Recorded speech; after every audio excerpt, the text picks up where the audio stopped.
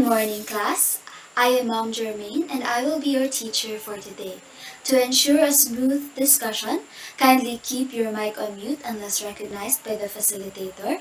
Open your camera for the entire duration of the session and greet everyone in the meet. Before we start today's lesson, let us first ask for the guidance of the Lord.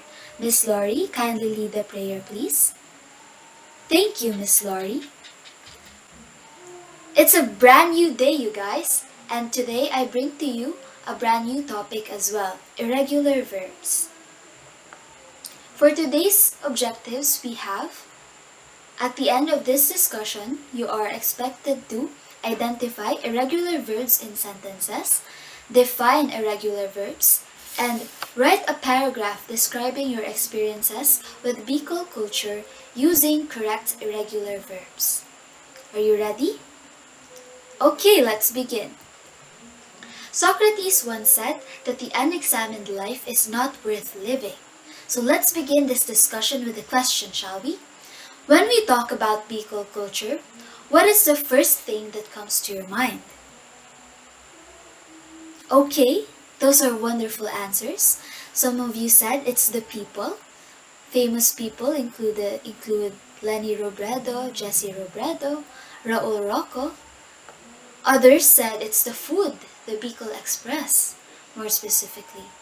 While the others say it's the places, Mayon Volcano. Those are wonderful answers, you guys.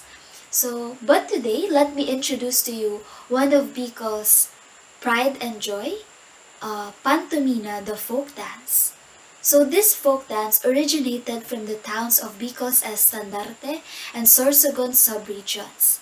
Pantomina is Spanish for pantomime. It is called as such because of its courting or wooing movements. It is traditionally performed during a wedding feast where the newlyweds perform the dance first while their relatives or guests throw coins or money at them. So without further ado, let's watch the video.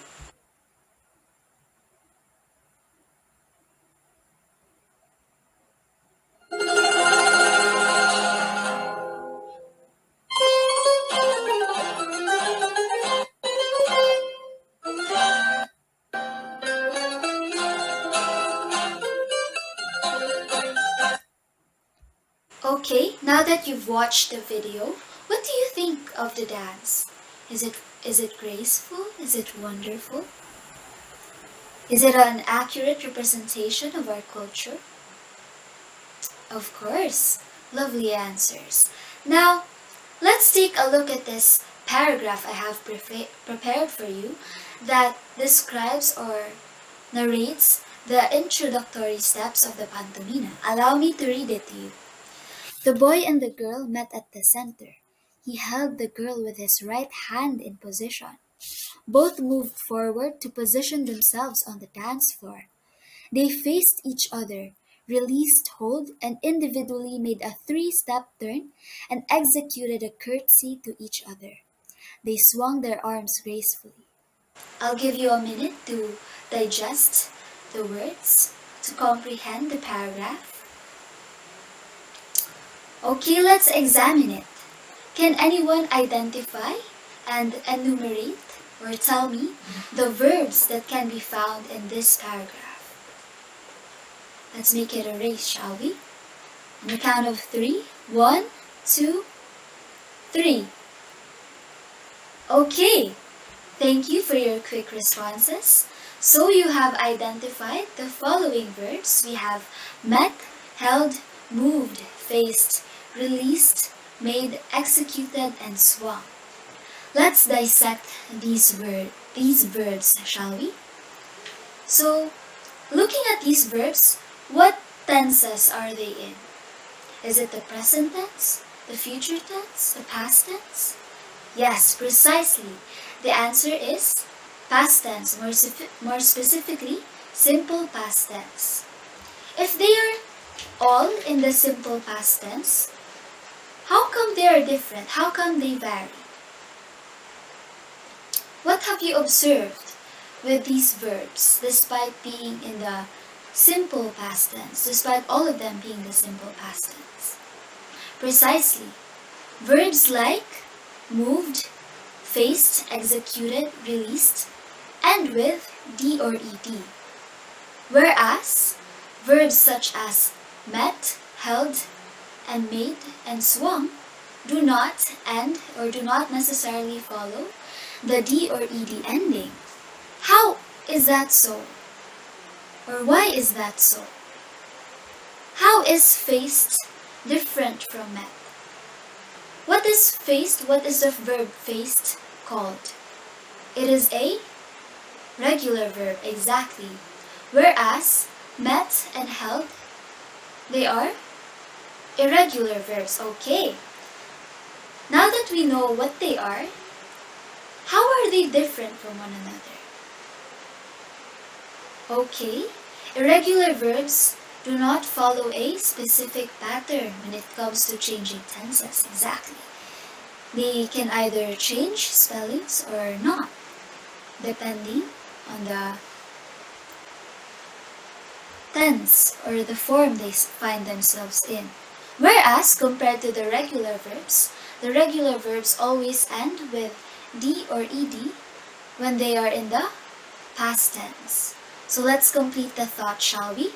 Irregular verbs do not end in d or ed, and they may or they may not change their spellings when turning into the past tense of the verb. Okay.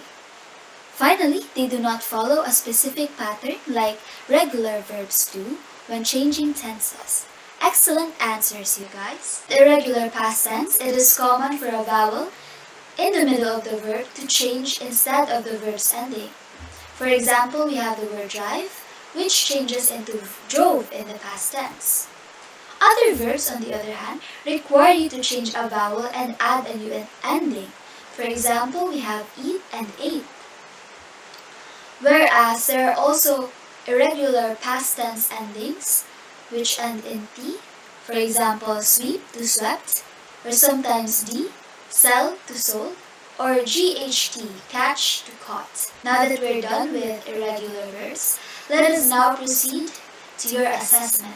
For me to know that you really understood the lesson, using correct irregular verbs, you are to write a paragraph regarding your experiences with Bicol culture.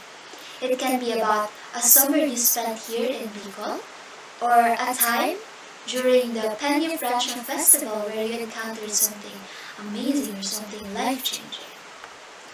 Or you may begin with these following sentences if you're in a slump. On a particularly hot summer morning, I ride, supply the correct regular verb in the past tense. My bicycle going to the beach. My adventure blank when blank. I blank with all my might towards the blank. I blank, I was too late, but my friend blank a spot for me. So you may fill in the gaps and the blanks and write your own paragraph using this guide. So for your assignment, kindly answer the quizzes on irregular verbs. The link will be posted on your Google Classroom. And then for further reading, read about adverbs and answer the following questions. What are adverbs? What are the different kinds of adverbs? And give example sentences of each type of adverb. Thank you for your active participation today. I look forward to more interactive discussions like this in the future.